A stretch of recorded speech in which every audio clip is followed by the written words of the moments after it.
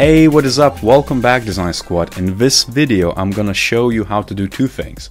One, a counter which starts from 0 as you can see on my screen, and two, a timer which can increase by the second, and as it reaches 60 seconds it's gonna pass a value to minutes, so you're gonna have two values, one in seconds, one in minutes, as a one clock, like a digital clock type of output. So that's gonna be really cool. This idea I captured from one of the emails I received from one of the viewers, Natalie, and she was asking how to do exactly that. So let me share it with you as well. So let's just jump right into it. As you can see, we're gonna start from scratch, from 0.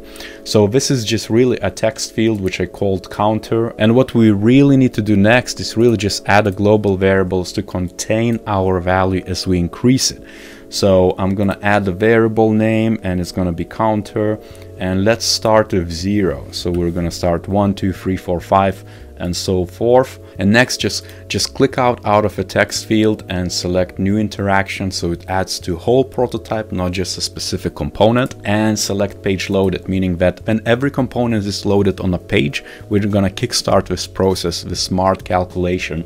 And what we want to do is really just set text, because we're gonna need to take the value from our variable just like that. So I'm gonna say value of variable counter, take that value, assign it to the text field, and then display in our canvas, right? It's just would be static read. What we want to do next is really just add an action to add to a variable. So I'm gonna say set variable value counter, and here you can just type it in as I do, like counter +1. If you know how it's spelled, it's just gonna be like that +1. So every time, every second, we're gonna add a new value and we're gonna kind of increase it. Just make sure that you keep the syntax the same as I'm here, and it's set to value, simple as that. And then we're gonna wait for 1 second, as I just said. So let's have 1000 milliseconds, and then rerun this process, because even if I preview right now, nothing would change because it just added that +1 to the variable value, but it didn't update the text yet because it ran afterwards, right? So we need to relaunch this circle, this loop. And I'm just gonna add action. There is this fire event you cannot see on my screen, but it's the last option. It just got pushed out on my big screen. And I'm gonna just assign to page an event page loaded. And this is what's gonna initiate the loop. So after all of this is read, we wait 1 second, and then it initiates and fires page loaded again. So it's simple as that. And now if I preview, you're gonna see that boom, it increases 1 second at a time, and it would just go continuously until, I would presume, the cache in the browser runs out and it crashes, or you know, it could be millions of values, because it's really just adding one single unit at a time and just reloading the component itself.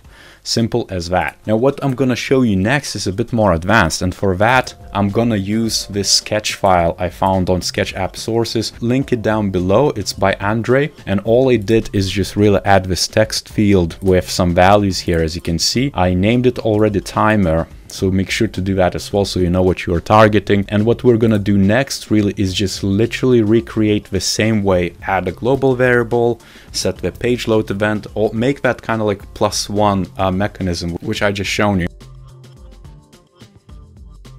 And it's done. Now if I preview, boom, as you can see, just gonna add one by one. But what really we want to do is split it in minutes and seconds, whatever that value is, right? So what I'm gonna do is really, I'm gonna keep the same thing here, but what we need to do is just to add another statement, and I'm gonna share it with you. It's a specific snippet, and I'm gonna quickly explain what it means, but let's add another action. And what you want to do is set text, and set text to the timer, but don't specify it yet. What you want to do really is just drag that statement between set variable and wait time here. We need to use a specific pseudocode, like a JavaScript script, to just increase it and splice the value into seconds and minutes. And so what you want to do is just open the function, delete that value, and just write this down. Pause this video and write this out as is, because the syntax is super important here. And I'm gonna explain what it means. So as you can see, the value in our case is divided by this colon.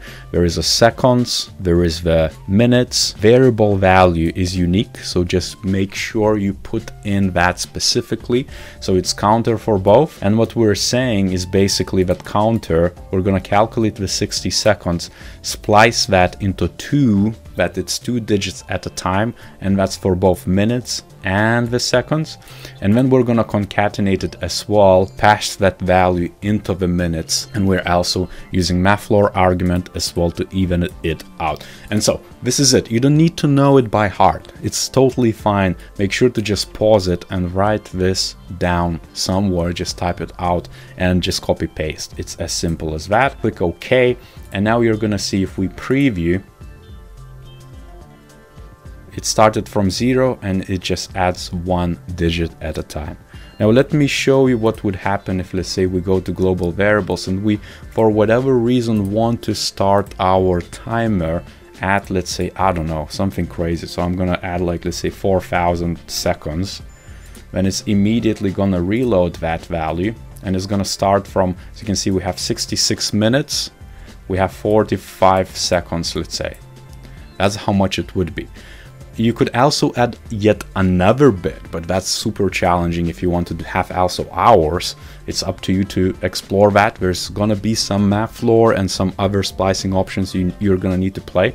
But as you can see, it adds. And let me show you one trick of how you can specifically start in a specific minute and, let's say, second. So for example, if I want my timer to start at 38 minutes 15 seconds, what I'm gonna do is really just go into my, let's say, search or whatever calculator app and just go 38 minutes multiplied by 60. That's gonna give me that minute amount in seconds, and plus 15, because it's 38 15, it's gonna be 2295 seconds. So I can just go into my global variables, update that with that value 2295, and then if I now preview, it's gonna start at 3815. Boom, as you can see, it started at 16 because it took 1 second to upload. So maybe you can consider that as well. But as you can see, that works pretty damn well, and it's gonna add. And now let me just wait for 1 minute to see if at 60 mark it's gonna pass 1 minute into the minute values. And boom, as you can see, it did. And that's how you do it. It's simple as that. If you like this video and you're not subscribed by the date, I can see that most of you aren't. Smash that subscription button, give a like, and on that note, I'll see you next time.